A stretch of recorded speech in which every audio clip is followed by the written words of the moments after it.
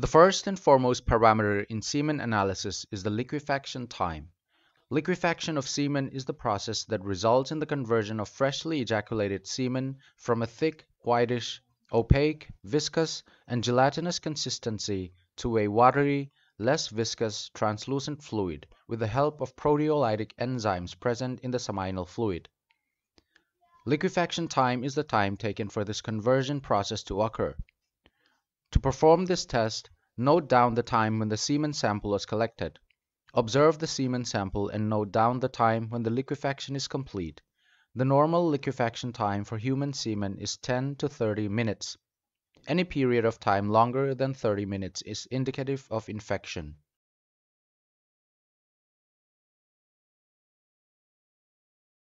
Before estimating semen volume, the semen sample needs to go through the liquefaction period.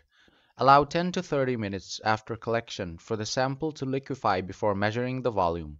To determine the volume of the semen sample, tilt the sample container for a couple of minutes and then carefully pour the liquefied semen sample into a 10 ml graduated cylinder completely till the last drop.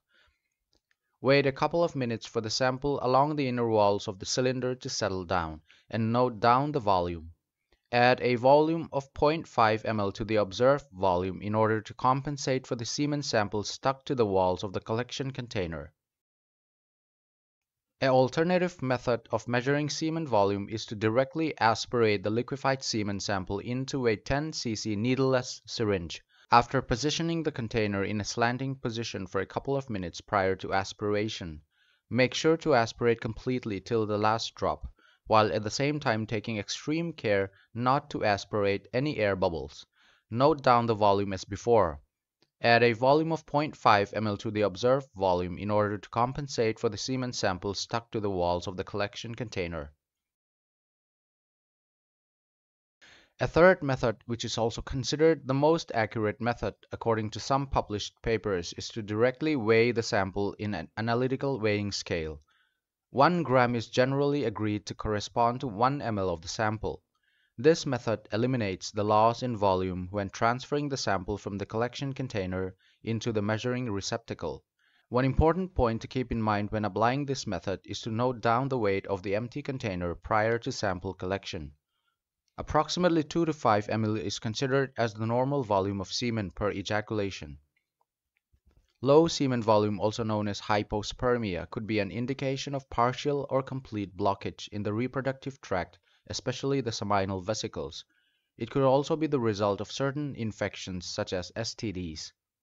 High semen volume, also called hyperspermia, can be caused by extended periods of sexual arousal and stimulation, abstinence from sex and masturbation, excess intake of fluids, etc.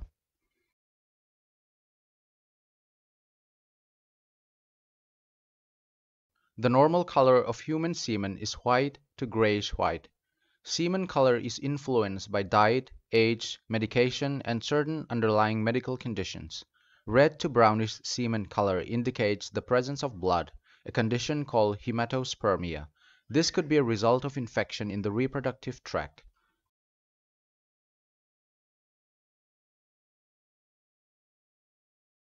Take a strip of either broad range or narrow range pH paper and touch one surface onto the semen sample.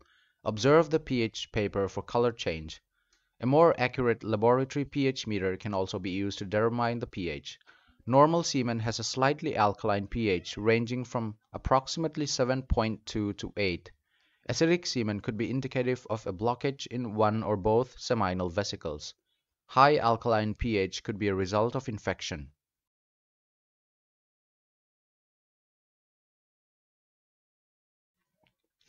Normal semen has a characteristic bleach or musky smell due to the presence of tiny amounts of basic amines like cadaverine, putrescine, spermine, and spermidine. Slight variations to this smell could result from a person's diet, including certain medications.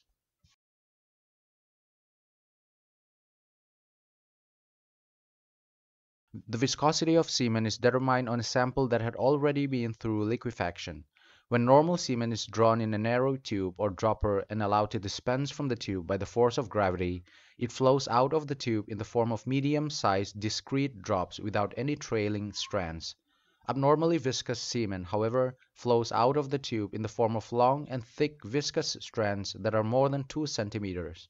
This condition is called semen hyperviscosity or SHV and is an indication of inadequate functioning of the prostate or seminal vesicles and also infection. Hyperviscous semen can severely impede sperm motility and can lead to male infertility. Hypoviscous semen or watery semen, on the other hand, could be due to excessive masturbation, ejaculation after an extended period of stimulation, and arousal leading to a low sperm count, and also due to certain underlying infections, etc.